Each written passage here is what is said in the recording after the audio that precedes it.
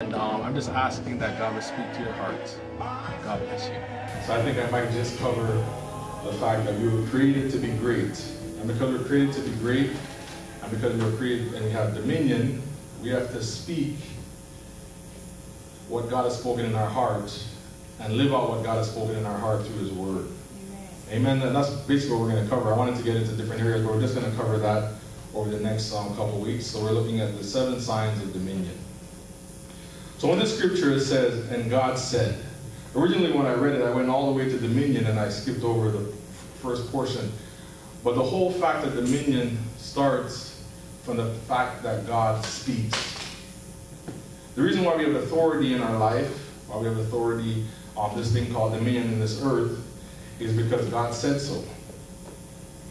As a matter of fact, the reason why we have an earth is because God spoke it into being. Nothing was until God began to speak. And the thing that happens, because speaking is so central to creativity that even in our own lives, we can't really create a lot of things unless we first speak it into being. People nowadays say that the number one thing you should do if you have a goal or you have a desire is to write it down. But the purpose of the writing of it down isn't just to have it on paper. It's because when your body begins to move, when your mind begins to move, when you begin to see the words, you'll speak it through your mouth. But even if you don't speak it through your mouth, you begin to speak it into your life. Because every time you write something down, every time you concentrate on something, every time you think about something, you give it a life. So when God said, let there be light, light came because God said it. And the scripture goes on and says, and God said, let us make man. So because God said it, it came into effect. It says, let us make man in our image, after our likeness.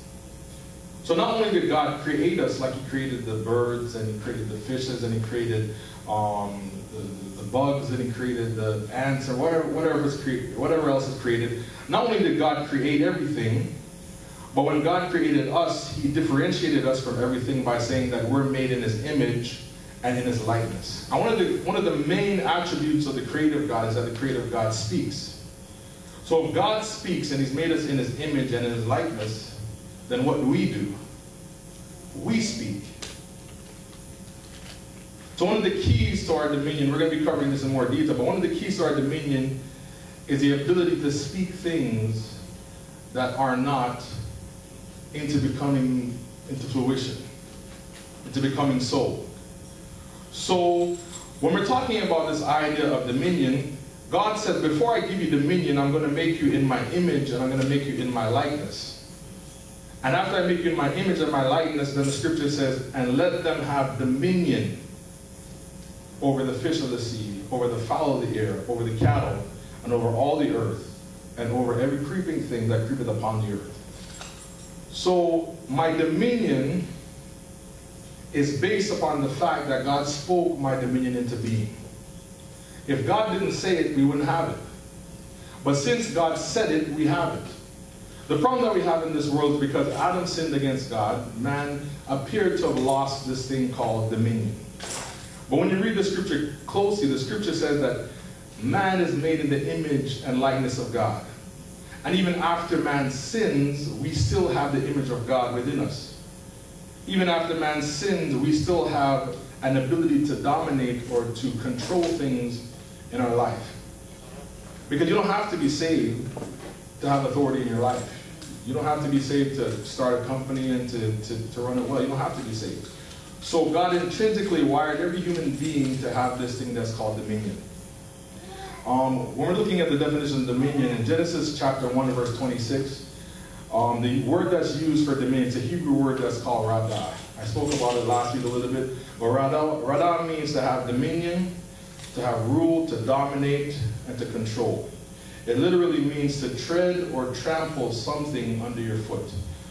So if you recall, I believe it's in Genesis chapter 3, when God is giving the judgment to man, to woman, and the serpent, He says to the woman and to the serpent, He says that the serpent is going to bruise the heel of the child or the seed of the woman, and the seed of the woman is going to crush the head of the serpent. Because the whole entire reason why men are born or men are created on this earth is to have dominion in this earth. But because of sin and because of iniquity and because of the fall, our understanding of dominion has become warped. Our image of God has become tainted. Our likeness to be like God, many of us, we have some attributes of God, but so many other attributes that we have are not of God. Lying, stealing, cheating, quitting, having negative kinds of thoughts. None of those things come from God. But even in the worst person, if you want to call a person worse, there's something that's good. And what God calls us into as it relates to dominion is to get into a place where we have a relationship with God, where God now takes control of the goodness that's in us. And we can do what God says to do, not unconsciously, but consciously, knowing what He's asked us to do. That we can take authority and dominion over things. And when we take authority and dominion over things, we can do it in the name of God, because God didn't send us to have authority on the earth for our own means. He sent us to have authority on the earth for His means. We're stewards. Amen. So everything that we do that's good is for God. Amen. So if a man is doing something that's good that's not for God, then what he's doing ultimately isn't good. That's how come you can't be a good person and not serve God. Because anything that's good and to its ultimate degree, to its climax, anything that's good is doing it with a conscious effort to serve God. So even with ourselves, if we're doing good things and we're not consciously doing it to serve God, then we have to reevaluate what we're doing and change some stuff and start doing it for the purpose of God.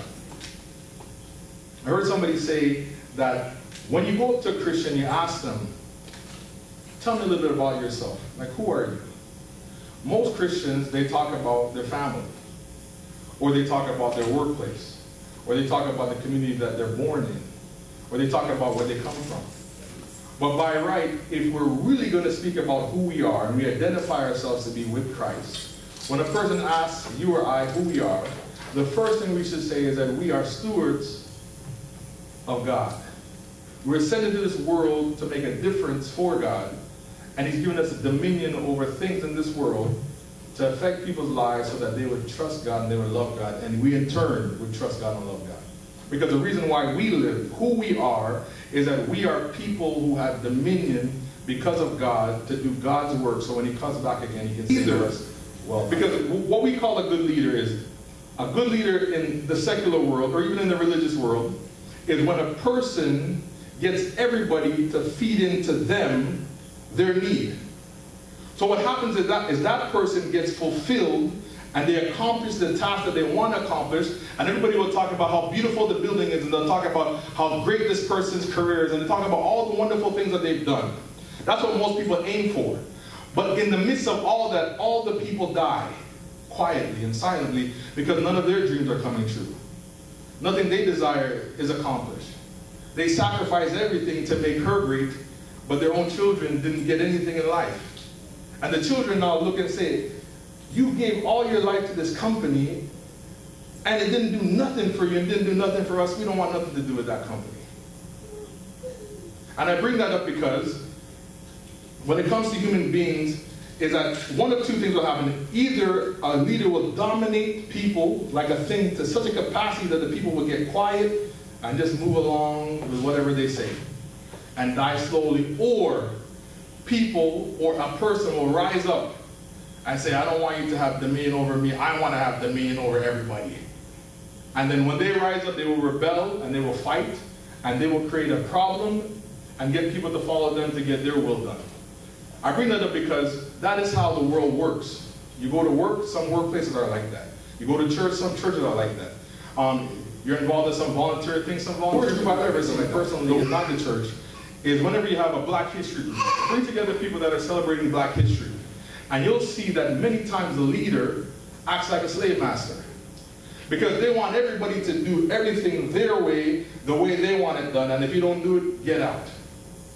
I bring it up because that will never work in a world where people have dominion. People who have authority want to think. People who have authority crave to create things. People who have authority crave to see what they speak come to pass. People who have authority want to see God work in their life. And because of that, if you're a leader, you have to leave room for people to have a vision and for people to live. And if you're following somebody, you have to begin to encourage the leader to get a mindset to make some room so we can get some of our stuff done too. Because God didn't make one person a steward. He didn't make one person to dominate. He made all of us stewards to have dominion on this earth. And when we work together and we do what we're called to do, and we discuss things, and we work in a community, we accomplish things. Every community is doing such great things in Toronto. Many of the immigrants, they come here and they're here for 20 years and they do such great things because they made up in their mind that I don't have to be in charge, you don't have to be in charge. We just have to get together and get something done. Because in order for us to survive in this country, if we keep bickering and fighting one another, we're going to be like that group over there who's been here all their life and are struggling. But if we can get together and get some stuff done, we can make a name for ourselves in our community. Amen? Amen. I'm going through all this because what I discovered, and it took me a long time because I couldn't get it. What I discovered is one of the greatest acts of dominion is not over fields, it's not over animals, it's not over companies.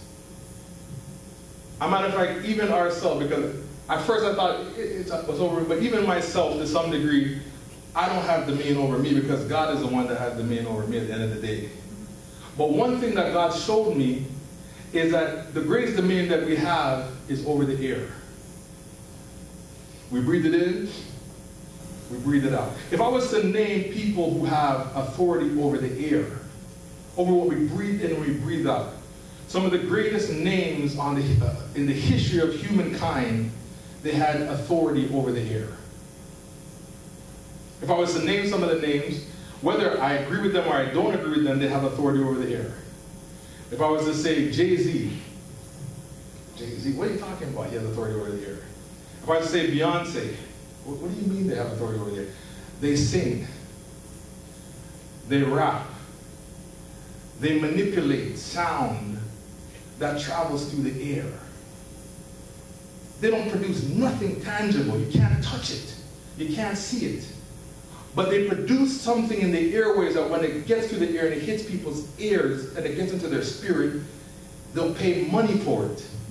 People become famous for singing because singing is one of the greatest ways of manipulating and controlling what we call the air. And that's what we miss sometimes because we think it's the things that we own or the things that we dominate or the things that we control, that we can see, that give us power. But what God showed me is that the greatest thing He's ever given us is ear, because we breathe it in and we breathe it out. But when you begin to speak into that ear, when you begin to sing into that ear, when you begin to take authority over the airwaves, you have authority in this world. I didn't come here to tell everybody to sing or to become rappers.